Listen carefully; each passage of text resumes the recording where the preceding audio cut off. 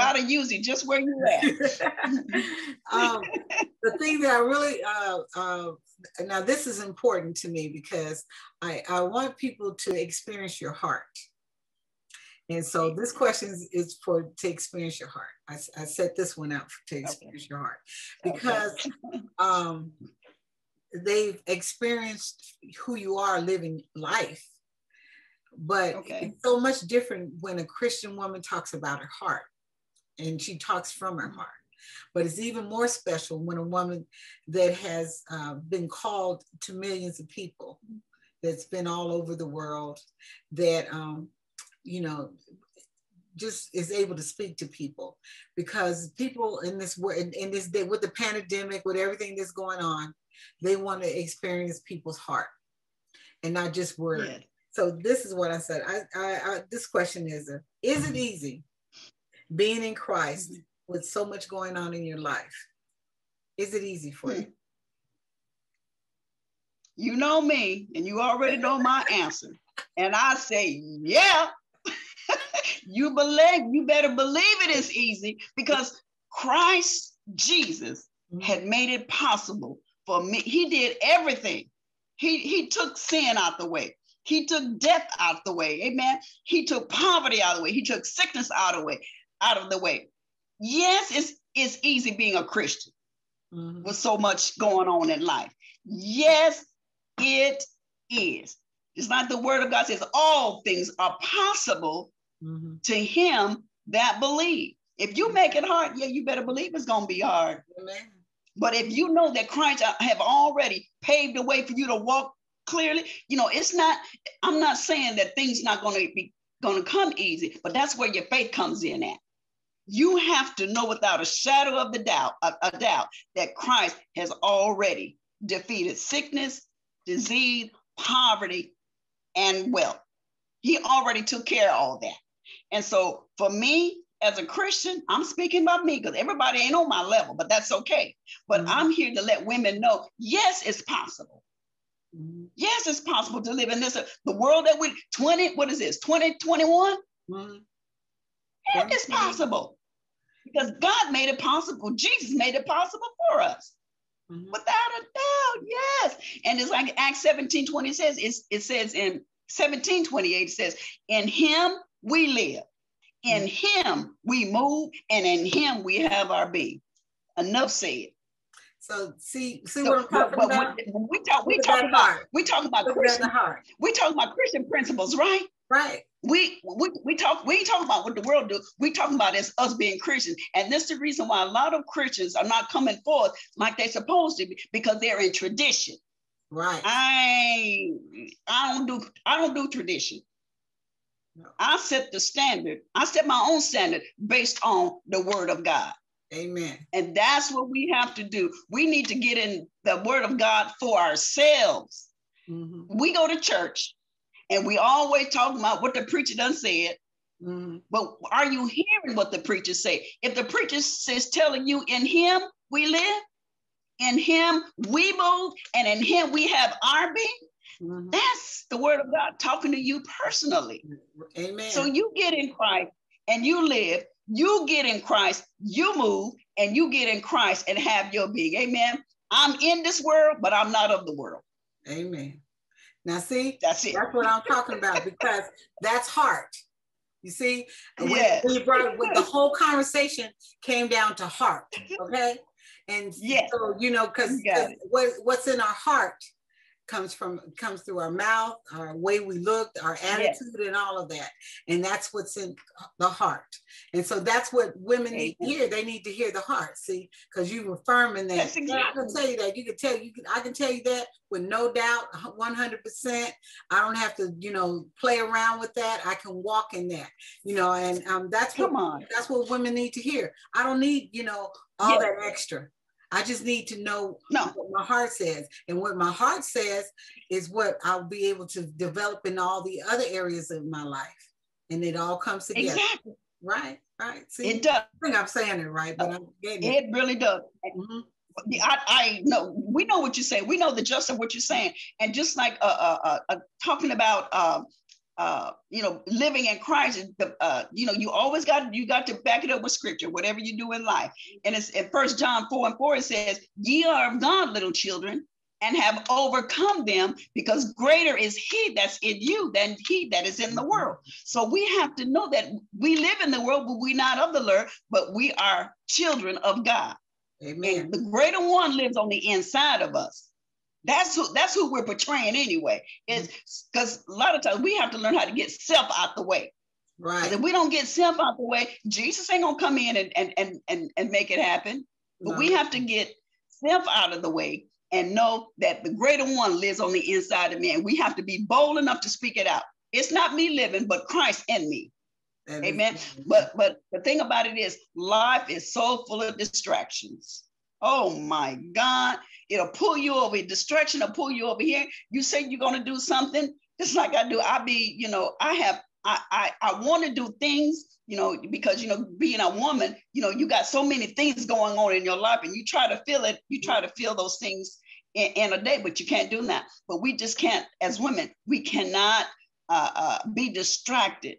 And things that prevent you from giving your full attention to something, that's a distraction. Amen. That's a distraction. And just like you probably had a distraction this morning. See, yes, I did. Yeah, but that's okay. But you came back. I came back. You came back, amen. So you came back. You said it blocks your focus on what you're supposed to do. So we as women, don't be don't be distracted by what the world is doing. We cannot, because that's a distraction. That's what the devil is doing. But don't be distracted on what the world is doing. Amen. You can't do it. You just can't do it. Amen. And finally, I got one last thing to say. And I really want to know this one. I've enjoyed this though. This has been good because it's been real. See, people, we're given a word and we just kind of operate in that word. But when you get real, then people hear. Come on. You see what I'm saying? And so people are hearing and they're understanding. And so what I wanted to finally say to you was, what is the personally, because you said everything has been personal, but what is the personal thing that you would want women going, seeking to live their life or to learn about Christ? What is the personal thing that you would want them, women, to know regardless of where they are in life? What is a personal thing that you can speak to them? Amen. Well, but who I am personally, number one, I'm a woman first. I'm a wife second. And then I'm a mother. But the world has it backwards. They want you to be a mother, they want you to be a wife, and then you be a woman. No, that's not the order that God has called you. First, you have to be a woman. You have to know who you are first. There's so many women out there that, they want marriage, but they don't want to be a woman. You got women out there acting like men, all buff, talking all hard. No, be a woman. That's who God made you to be. And you got men out there having sex change to be a woman.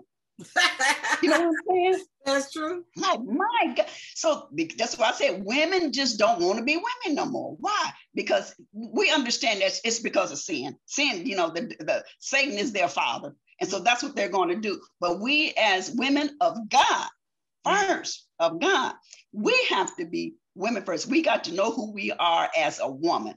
Have you ever thought about, or have you ever sit back and think, who am I as a woman? You got to answer these questions for yourself. Can't nobody tell you who you are. Amen. You got to go back to your maker, which is God. Just like I said, you got to go back to the manufacturer's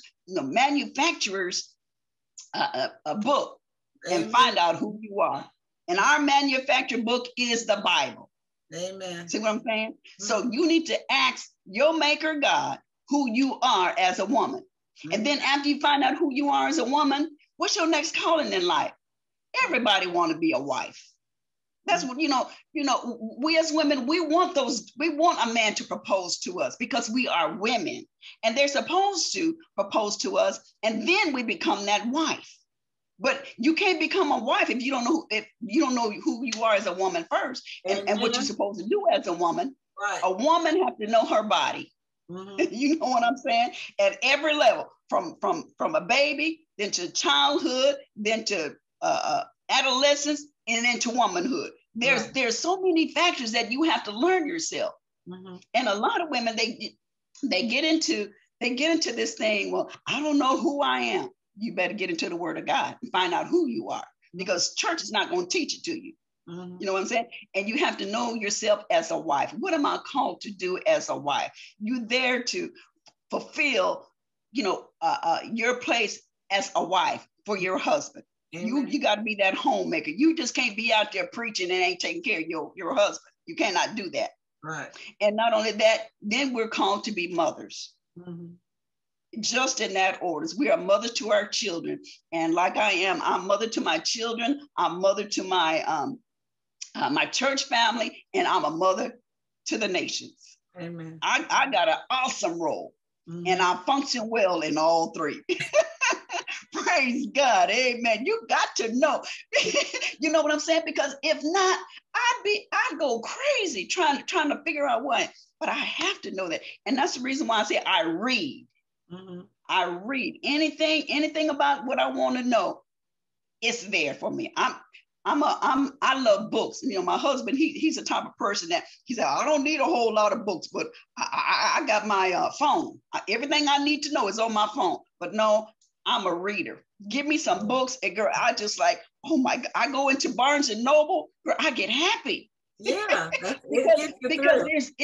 exactly, because it's a wealth of knowledge in there. Right. Give me some books, and I can go through there. I can underline. I can go back, and I just love books. And so, but we have to know who we are in order to know what we deserve. There's books on womanhood. There's books on wife, and there's books on being a mother. If you don't know how to be a mother, ask somebody. Right. Be a mother to someone. And that's what I really love about you, Violetta, because you have that motherly wisdom. And that's the reason why, I always pray to God, God send me some women in my life that I can learn from, just because, I'm a pastor's wife and now that I'm an apostle's wife, that don't mean I can't learn from you, but I love your spirit because you have that mothering spirit. And that's what I so much loved about you. Even when Shakur was born, I really didn't have, we was in ministry, and, I needed somebody to help me out with this baby. And plus I had two, Sharice and Shakur. But Shakur came, later, 3 years later. But God sent you in my life specifically for Shakur. Mm-hmm. And I praise and thank God that you were there for me. I gave you power of attorney when I went out of the country or I went traveling. Who does that? I didn't know you from nobody, but you came, but God sent you me, and I connected. I said, oh, she's a mother. I can trust her with my baby. You can't trust everybody with your babies nowadays. But I praise and I thank God that you came to my life as a mother and helped me with that child. And guess where she's at? She's in the military now, and she's a medic. And she had just been deployed to New York City. As a medic, because they had to deploy them so they can help with the shots and things there in New York City. So she's in the Bronx, New York. She's in Bronx, New York. And girl, talking about a blessing. And that's because of the things that you have imparted into my child. And I thank you. I can't thank you enough for what you have done for me with that child, because people were telling me, why you need another baby? I didn't know why I needed a baby in the first place. But she is a child that God brought to me. She's loving. She's caring. She have the anointing in her life. And one thing about Shakur, she can, anything she set her hand to do, she does it.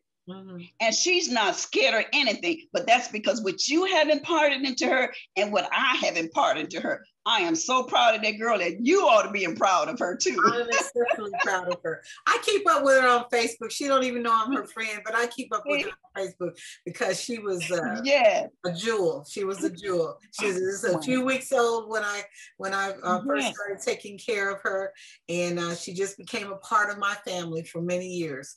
And so, I don't even know if she even remembered me, but I remember her.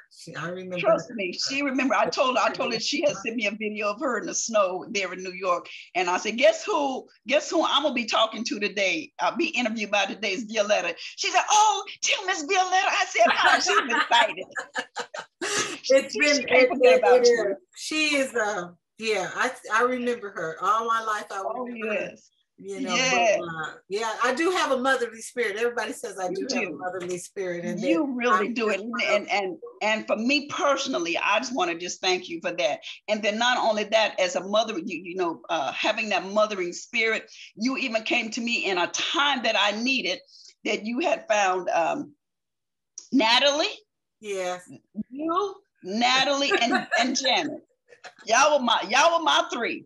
And whatever Miss Bev wanted, Miss Janet got it for me, Miss Violetta got it for me, and Miss Natalie did it for me. Miss Natalie had my hair on point. And then not only Natalie having my hair on point, she was Violetta would bring her to the house sometime at 2 or 3 o'clock in the morning to make sure I was together. And Miss Violetta, whatever I needed, she seen that I needed some shoes. She sees I needed some coats. I bought fur coats from Violetta. Violetta was a mama. She made sure I was together, and I still have that fur coat, okay? And I can really use it. Yeah, I can really use it in Vegas right now, because Phoenix, you got to go up north. It's cold up there where you are, don't you? You better believe it. Cold and wind. It snowed. We were in the snow not too long ago. Oh, really? Yeah, but you have to drive up to it though. Yeah, but I just praise and thank God for you. And then Miss Janet, by her being from I love International Women. Yeah, being her from England, teaching and showing me, the proper etiquette, how to drink tea, how to have the scones, how to have the oh my God, talking about a mother in spirit. Y'all need to talk to Miss Violetta. Because Miss Violetta got it going on as a woman. She knows who she is as a woman. She knows who she is as a wife. And she really knows who she is as a mother. So from my heart, Miss Violetta, I just want to praise and thank God for you. I know some things have transpired in life, by you, leaving the ministries. But, those things I don't even care about no more. The things that you have. Yeah, but the things that you have imparted to me, the things that you have did for me in life, my God, it cannot be replaced. Every time I see you, even though sometimes we were in the stores and seemed like you didn't want to talk to me, I thank God for her. Janet spoke, but Miss Violetta, I don't know what was wrong with Miss Violetta, but I said, having one of my moments, y'all. I was having a moment, and so I was having one of my moments. It wasn't one of my better moments, but I was having one of my moments, not because I didn't love Bev. Right. Because Bev has always been like, she's just been one of those people that, I just gravitated toward. Yeah. I asked her, I said, can you mentor me? Because I wanted to know more about God. And I can see God in her. You know what I'm saying? And I have a servant heart. I can serve just about anything. Yeah. Oh, you did. I can serve. You were the best. I wanted to be of excellence when I serve someone. And you were of excellence. So, the girl is the best. Anything I needed, we did shopping spree. Remember the shopping spree? Guess who was my secretary? Atlanta. She was all things to all men that she wins. She won me over. and I was but my thing was, it was all about love anyway. And I said, whatever I do, I'm going to love the hell out of that woman. And I'm going to love the hell out of her too. Okay. We had great and good times. Oh my God. They had me take her to the office and take a pen and put it on the dress so that the dress on the little spot on the dress. I said, what? I didn't even see it. She said, look, right there. You take this pen here and put it on. I mean, she's taught me some things, okay? So so she would look good. I learned how to serve, and I can say this, that I should have asked her a long time ago to come speak, but I do know this, that that she loves me and I love her. Yes. And so it don't matter if we see each other 10 years from now or tomorrow or the next day or whatever, there's a deep love and abiding respect that we have for each other. And that's what's important. And I wanted her to come on today because I wanted her to show you what it is to be humble, but yet to be strong and being able to give the word to women, because that's what you did today for the women. Praise God.